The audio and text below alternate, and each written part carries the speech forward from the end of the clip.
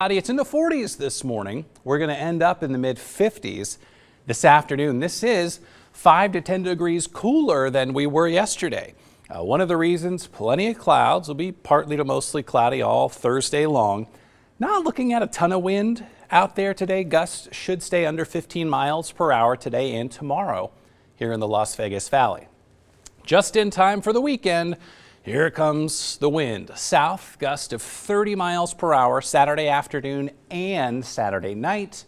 On Sunday, eventually that'll come in from the northwest. A few gusts of 25 miles per hour on January the 1st on Sunday. That's going to keep us chilly as we flip the calendar to 2023.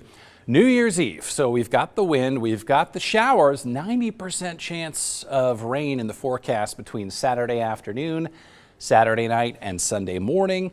Temperatures around midnight, close to 50 degrees. Again, if you want to get out there and soak up the big New Year's Eve festivities, just be ready for the breezes and the likely wet weather.